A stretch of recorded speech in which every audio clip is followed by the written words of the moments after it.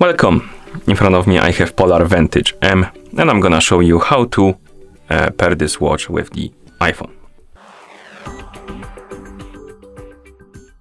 First thing we need to do is to download the Polar Flow application on the iPhone we want to pair our watch with. So go to your iPhone, make sure you have the internet connection and Bluetooth enabled.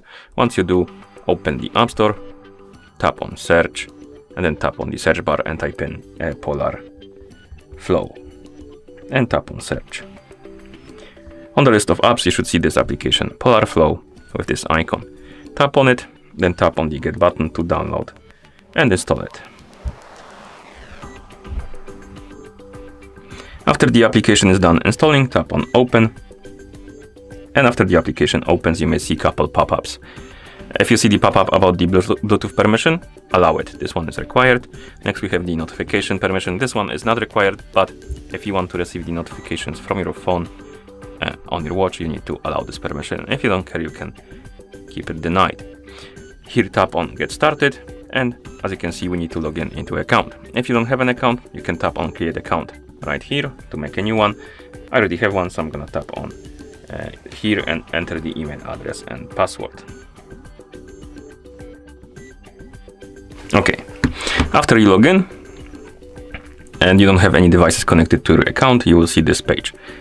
Once you see it, you can enter the pairing mode on your watch by pressing and holding the lower button right here on the left side.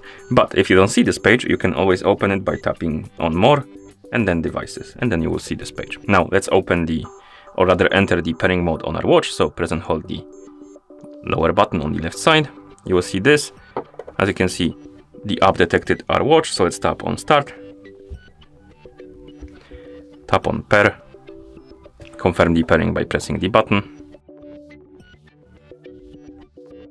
Okay.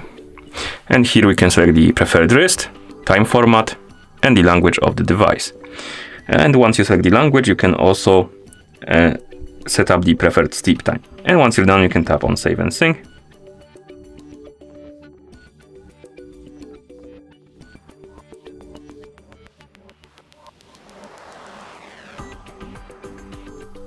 Right here we can view the introduction, basically how the app works, or the watch, or we can tap on close to skip this.